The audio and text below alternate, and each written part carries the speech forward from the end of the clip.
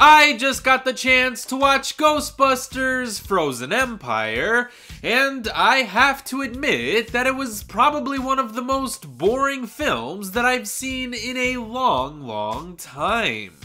Frozen Empire is an incredibly dull film where virtually nothing of significance happens at all. There is no heart and no humor to be found anywhere in this movie, even despite the fact that solid comedians like Paul Rudd, Kumail Nanjiani, and Patton Oswalt are here, along with the original Ghostbusters cast.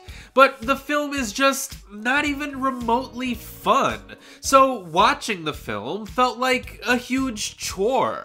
And that was rather disappointing, since you would expect a Ghostbusters movie to at least be fun, but I don't see how Ghostbusters fans or movie-going audiences in general could find anything entertaining about this bland and rather lifeless movie.